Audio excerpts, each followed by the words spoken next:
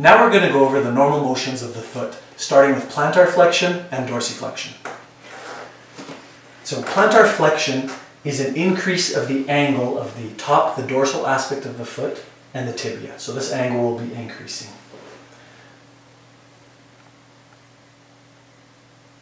So as you can see, pointing the foot down, this would be plantar flexion.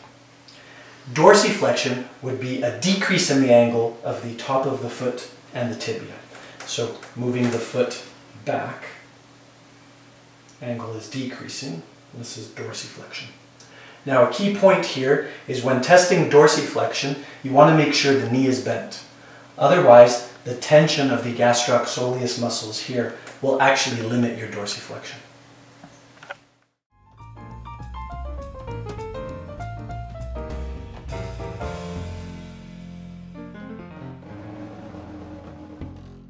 Now we'll be demonstrating inversion and eversion of the ankle and foot. We've got Mickey demonstrating here, so we'll start with inversion. And now moving in the opposite direction is eversion. And now we'll have Mickey move back and forth between the two. Inversion and eversion. Inversion again and eversion. Now we'll be demonstrating abduction and adduction of the foot. A few key points. We're doing this in a lying position, a supine position, so that we can eliminate any rotation that may occur at the hip joint. We're also going to palpate with our fingers the tibial tuberosity to make sure that the tibia is not rotating as we're doing this, so we can get a true representation of abduction and adduction. So Mickey's going to demonstrate starting with abduction. Good. And then adduction. Good. And now Mickey's going to do that a few times. So once again, abduction, adduction, and one more time, abduction and adduction. Now we'll be discussing supination, then pronation of the foot. Supination is inward rotation of the ankle, adduction of the hind foot, inversion of the forefoot, and medial arch elevation. During supination, the subtalar joint moves in 3 planes simultaneously. Adduction, inversion, and plantar flexion. And we'll have Mickey demonstrate this a few times. It's important to note that during the normal gait cycle, you'll be going in and out of supination continuously. So you'll be going in adduction, inversion, and supination. Adduction again, inversion, and plantar flexion. Same thing, adduction, inversion, and plantar flexion continuously.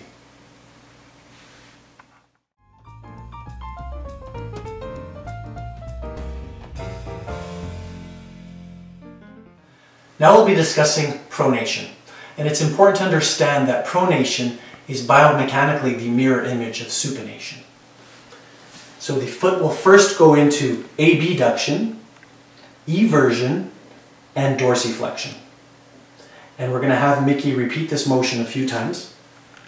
So abduction, eversion, dorsiflexion. Yeah, abduction, eversion, and dorsiflexion. Good.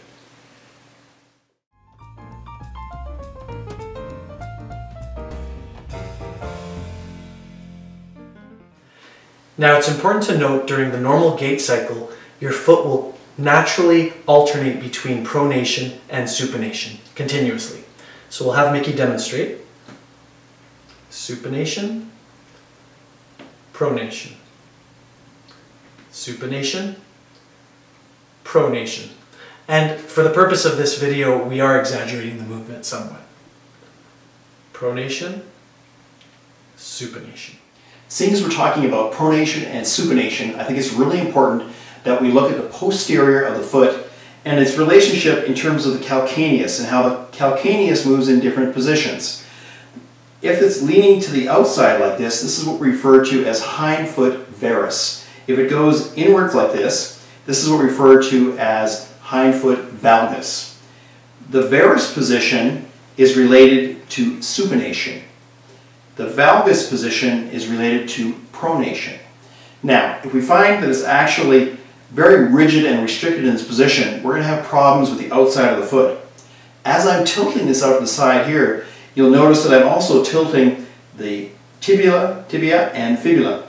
What that will do is it'll cause a bowing of the legs and a lot of stress on the outside of the joints.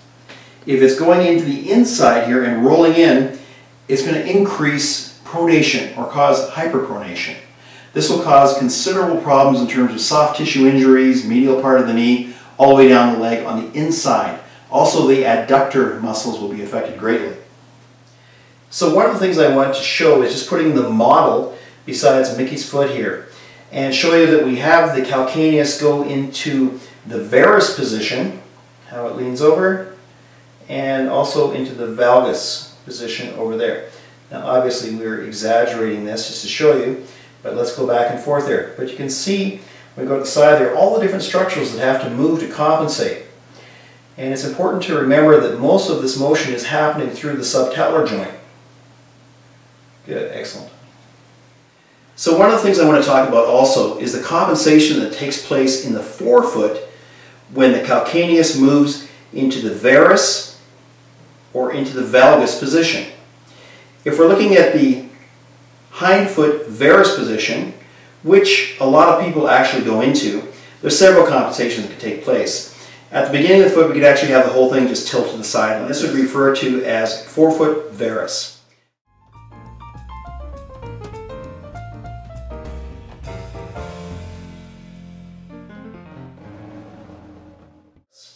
What can also happen is actually the front comes down here like this, and it kind of torques over like this a bit. I'm exaggerating.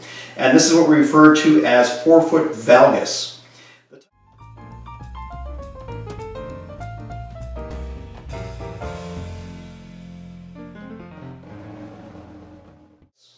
The type of compensation we see will vary greatly.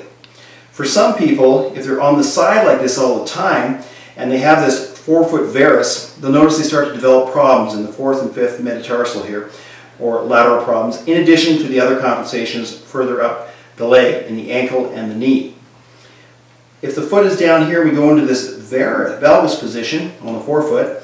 This is so we can try and make contact with the ground for push-up. But as I mentioned, the type of compensation will vary greatly between people.